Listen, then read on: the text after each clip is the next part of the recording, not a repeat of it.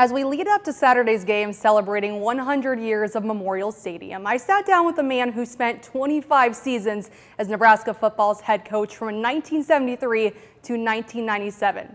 In part two of our conversation tonight, Tom Osborne reflects on his time coaching all those seasons and his legacy on Nebraska. You didn't even think you wanted to be a coach at one point. Do you remember a time when it kind of clicked that, okay, I think I can be good at this? So Bob Devaney had just been hired as the new football coach.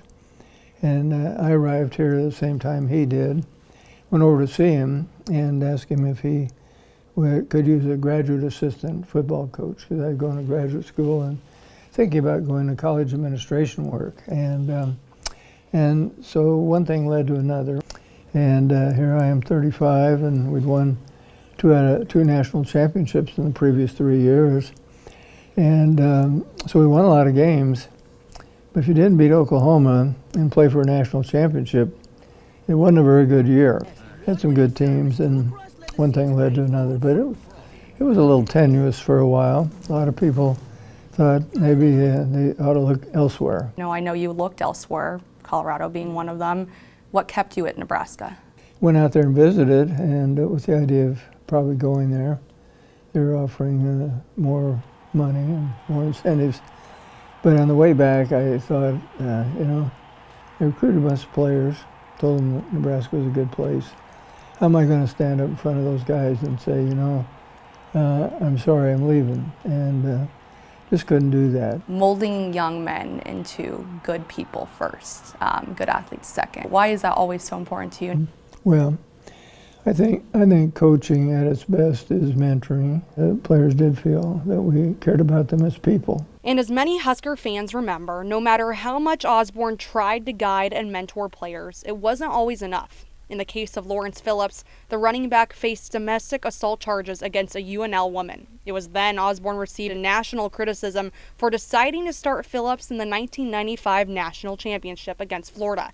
Osborne saying he believes in second chances. In the case of Lawrence Phillips, the thing that I would have really felt bad about would be if we threw him to the curb, because I knew his family situation.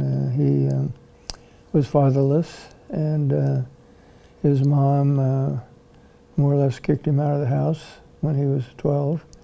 He was on his own, he was on the streets, and we cared for Lawrence. I visited him in prison. The other day I found 3 letters he'd written from prison.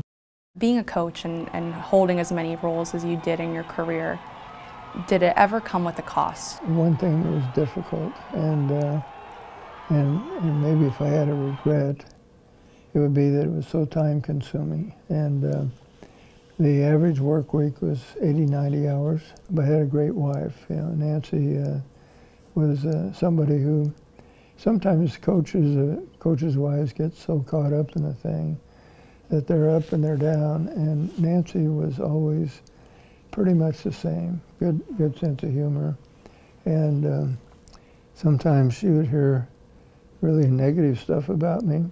Sometimes she'd agree with them, but she always took it with a grain of salt. You've held so many different roles. You were a player, an assistant coach, a head coach, an athletic director, state politician, a friend, father, husband. When you look back, which role, which hat are you most grateful to have held? The role that I'm most proud of is my family, because our kids have always turned out to be really good people. They're people that are well grounded in their faith, and that's been passed on to our grandchildren, and Nancy and I have had a really good marriage, and so that's one thing. And then probably the next thing would be simply the relationships with players and people that I've known.